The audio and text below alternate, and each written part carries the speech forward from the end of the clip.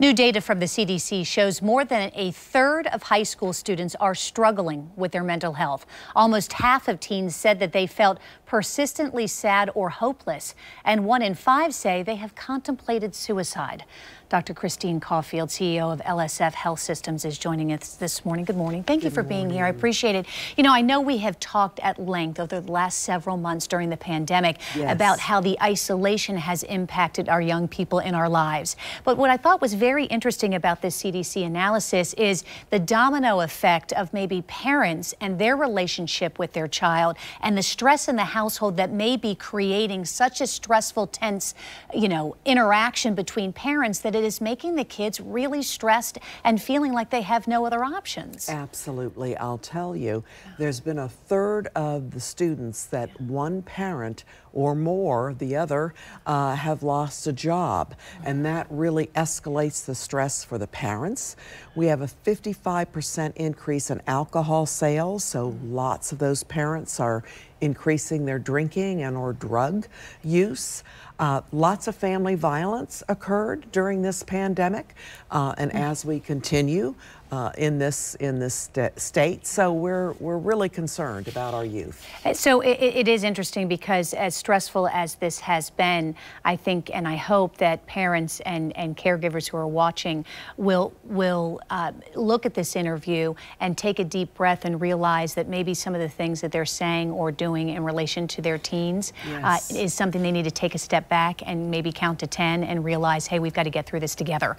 Absolutely, right? Most definitely. So are there any other factors associated with the pandemic that you feel is really driving what's happening with some of the teenagers in our life who are feeling like they have no other options but are contemplating suicide? Yes, I'll tell you, about 140,000 youth in a one-year span, just at the beginning of our pandemic, lost a parent or a significant caregiver, grandparent, aunt, somebody very close to them.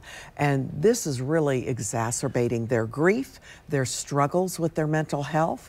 And this is going to, unfortunately, loss of a parent at an early age and for a young person really puts them on a trajectory of continued poor mental health, depression, PTSD. So we really need to wrap our arms around our youth, get them the services and support they need, as well as those family members that are struggling as well. And I think that so much of this is also being able to recognize kind of the red flags, the sign that they're, teens, I mean, trying to get my teens just to talk at the dinner table about their day. I mean, I get it. Yes.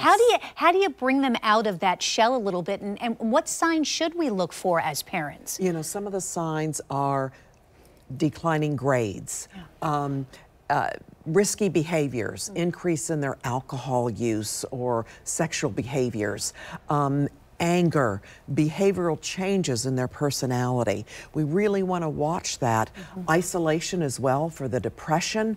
And when you notice that your young person that you love is struggling, it's please imperative to reach out and get them some help. And what are the resources that are available here locally? Because sometimes people think, well, maybe they don't have insurance, maybe they don't know what's in their insurance policy that they have that makes, because this can, sometimes they worry that this could be something that's expensive for them, counseling and whatnot. What are the resources?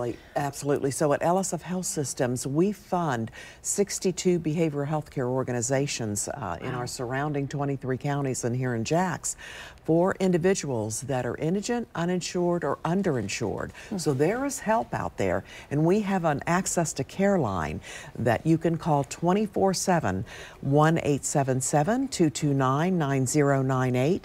We will plug you in to the resources in the community that you need. Dr. Cauffield, thank you so much. Such an important conversation to have and to listen to sit down and make sure that you're listening to your kids, asking the right questions, and we appreciate your time this morning. My pleasure.